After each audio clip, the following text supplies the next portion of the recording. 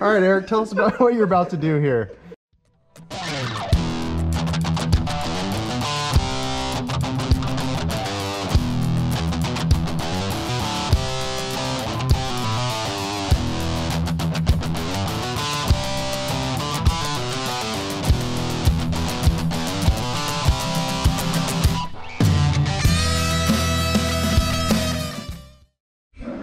All right, Eric, what do we got going here today? So, what we're doing is we're gonna finally install my Razorback belt temp cage. How long has that thing been sitting in your garage ready to go in? Way too long, way too long. And if we flash back to the Grand Canyon run, we'll know why we wanted this thing. 100%. Which we can do right now.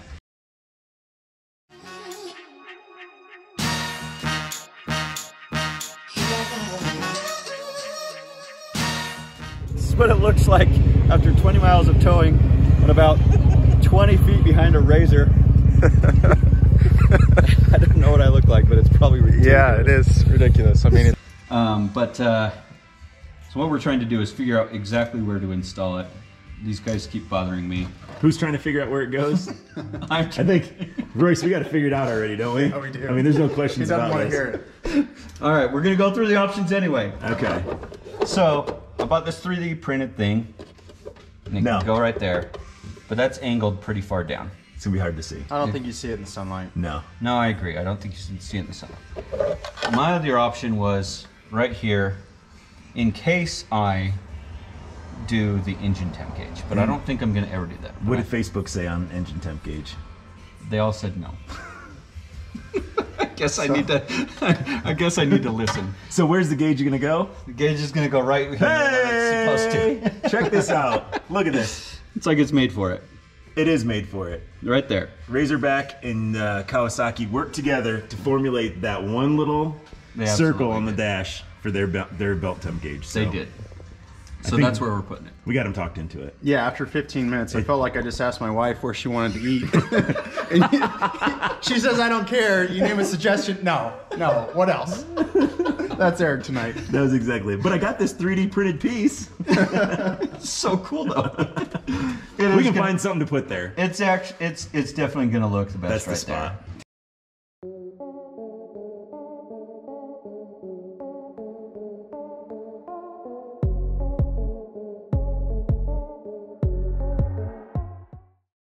All right, Ryan. All right, here you go. So a minute ago, I was asking Eric, I was like, you got to take the bottom of your door off? And he goes, no, that's not a door, that's a shroud. It covers my gas tank, which sits under my seat, which sits under the thing, just so I can get to the clutch. So, mind you, this is the guy that was giving Royce and I all sorts of flack yesterday, or 2 days ago, when we were working on the Razor, and you'll see that video tomorrow. Yeah. About how difficult. Oh my gosh, you guys got to take the whole center plastics out to get the seat belts off? No way, I can't believe that. These things are so hard to work on. You ready to get a Razor? No, because I don't want to work on it. Freaking sucks to work on this thing. It's awful. So, but this one's boggling my mind right now is that you have to take the middle plastic out to take your harnesses out. Let alone it took him 20 minutes just to get the plastic off so he could pull his clutch. Stop. We timed it. It was 16 and a half minutes. How long did it take us to get the center tunnel So this out? is what you have to do to get the clutch out in the Teryx. Like right here is your gas tank. Back here is support for your seat. I mean, Come on it's this way. a disaster. Come this way. Don't turn that off yet. This is the pile of parts that you have to remove off of a Teryx to get to the clutch. Yeah. So shrouds, there's more over here. Seat you've got to take out. Here's the gas tank. There's the clutch cover. God forbid you blow a belt on the trail. Oh, right. You get towed 20 miles. That's what happens. That's exactly right. By a Razor. All right, Eric, tell us about what you're about to do here. So I'm gonna cut out this. He just asked me, hey, you still have that Razor knife in your pocket? I said, yeah. So what are you doing? He's like, I gotta cut out my switch panels so I can put the switch in. I go, they don't just pop out? And he goes, no, do yours? I go, yeah. Apparently in the Razor they do. The Teryx they do not. So Yeah, I'll take seat belts that I have to unbolt. Okay. Kawasaki life. Yeah, Cowie life. That's... One of those rare moments where we catch Royce working on his own stuff. Yeah, that's right. I use an impact on beadlocks. For those of you watching at home, don't do it. But we had to take a break from picking on Eric to get these brand new System 3 SS360 Sand and Snow Tires from System 3. Heck yeah, 32s. These are the brand new Check these out. 10-inch SB5s, exclusive.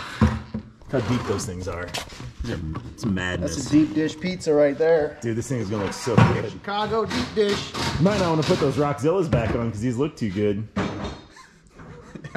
Catch me out on the rocks with these.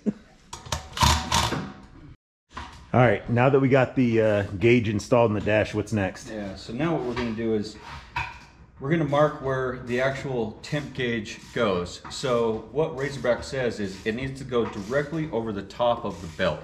You want to put it right over that so it reads the actual belt temp gauge. So in between the primary and the secondary? Yeah, so what we're going to do, so I slipped the clutch back on just so we can have an idea of where that's going. Okay. And then we're just going to mark it, and that's where we'll draw a hole for it. Point somewhere, like kind of point in there, kind of where we think. So I think what we're going to do is we're going to go right in between them right here. Okay. So it's almost about, I don't know, a 2 o'clock on the secondary here. Okay. And we'll just go right on the top right there. Okay, cool. Yeah. All right, this is do or die. Yeah, no kidding. We're past the point of no return now. Oh, that was easy. That was easy. Jeez. Okay. All right. Well, let's go up a size and try So that what's again. so how big a hole are we drilling in this? So what we've got to do is we've got to drill a 1/2-inch hole Okay. for that sensor to go in, and you don't have to tap it or anything. You just put it in there, and then there's a nut on the inside that you can tighten it, and it secures it. But what we're doing is we're just stepping up. So I did an 1/8 inch. Okay. Now we're going to do a 1/4, and then after that we'll do half. Perfect. All right. So Royce is having a little problem with the skinnier ones. This is his method. It doesn't work. I'll bet if you had your hiking shoes on, it would work. You got to throw it in there.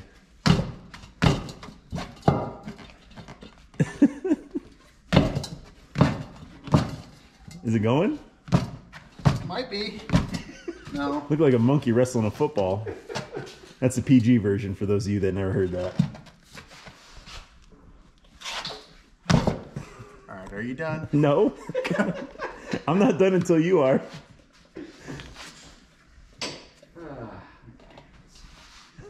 Want the white flag? Yeah. It's going, isn't it? Kind of. Need some fat boy help? Yeah. All right, hold on. There we go. He got it. Whew. Look at that. Perfect. All right, Eric's got the sensor in right where we marked it earlier. You can see it down underneath there and see it up here on top. So there's a little cable that extends back up to the gauge. So what's next? Yeah, so that's what we're going to do. We're going to try to do it without taking any more plastic off.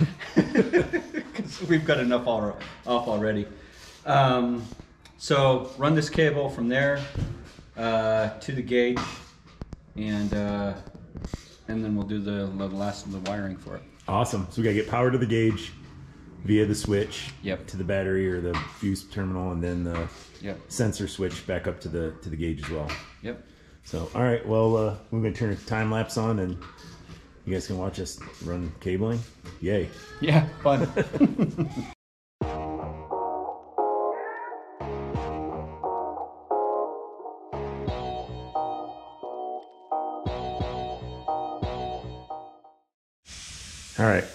All right, cool. So we got the cable run from the sensor up through, connected to the back of the display here.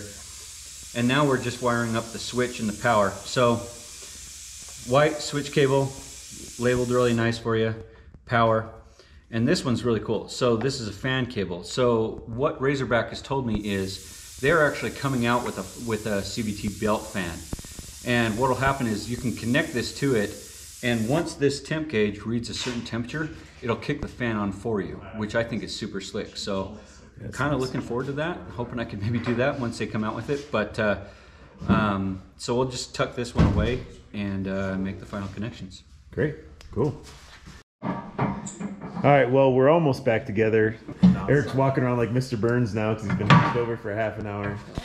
Trying to put the clutches back in. There we go. All right, we're done messing around with Eric. There we go. He's not going to come back. I might not. Then we're going to have to learn how to edit videos, Royce. This is not good.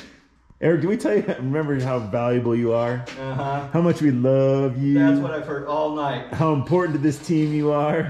Nothing but love. All right, moment of truth. What do we got? All right, we ready? Dun, dun. Boom. Hey, it works. It works. Yeah, So cool. check this out. So the new one, oh, that's just a little crooked. There we go. The new one has a dimmer. Ooh. So Gen 2, or I can't remember what they call it, but it's pretty sweet. So at least at night, it's not going to blind you. Yeah, that's really cool. Anyway. Especially for during the day, you can turn it way up and still see it. Yeah, absolutely. So I'm pretty stoked to finally have this on here and be able to, I want to see what... Dude, that thing's in the perfect spot. Glad I Just saying. Glad I listened to you guys.